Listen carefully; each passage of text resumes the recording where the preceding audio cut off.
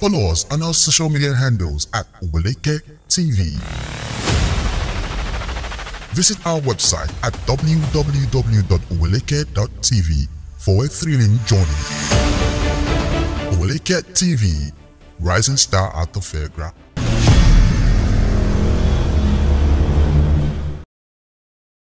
Hello and welcome to World Watch on Oweleke TV. I am Antonia Nwokolo.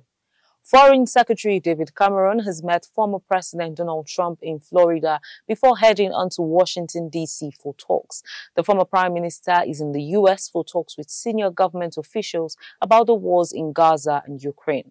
Cameron has previously criticized Trump, who will likely stand for the Republican Party in the U.S. election.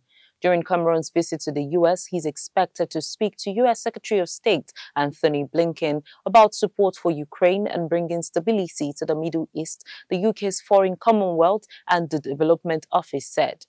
Republican lawmakers have been blocking a proposed $60 billion military aid package for Ukraine for months. Trump and his supporters within the party opposed the U.S. package providing aid to Ukraine. Those in the House of Representatives have vowed to vote against the package without additional funding for U.S. border security being agreed to first. Bulgaria's parliament today formally approved an interim government to run the EU member country until snap parliamentary and regular European Parliament elections on June 9. Dimitar Glavshev, 60 years old, was sworn in as interim prime minister in a ceremony at the National Assembly where his ministers were also taking the oath of office. He was picked by Bulgarian President Roman Radev under recent constitutional amendments that limited his choice to just a few senior state office holders.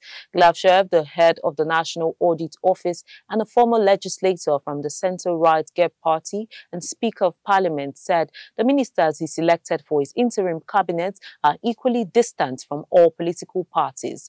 The move comes after the two largest political groups, GERB and Reformists, led by We Continue the Change, failed to find common ground to continue their uneasy coalition after 9 months in office. The coalition's collapse in March helped pave the way toward a snap parliamentary election, the sixth since April 2021, which is expected to deepen the political crisis and put on hold key reforms.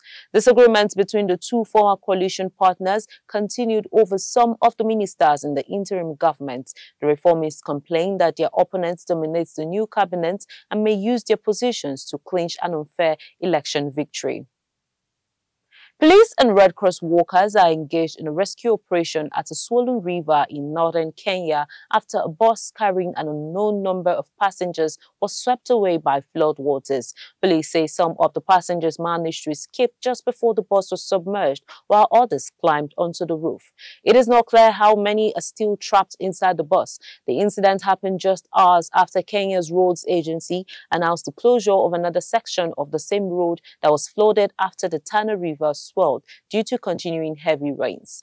Kenya Red Cross said it had dispatched 2 rescue boats to ensure swift and effective response. The government had on Monday issued a flood alert to residents of Tana River and Lamu counties after a dam upstream was breached by flooding. And that's all we have for you on World Watch. I am Antonia Nwokolo. Follow us on our social media handles at Oweleke TV. Visit our website at www.oweleketv for a thrilling journey. Oweleke TV, rising star at the fairground.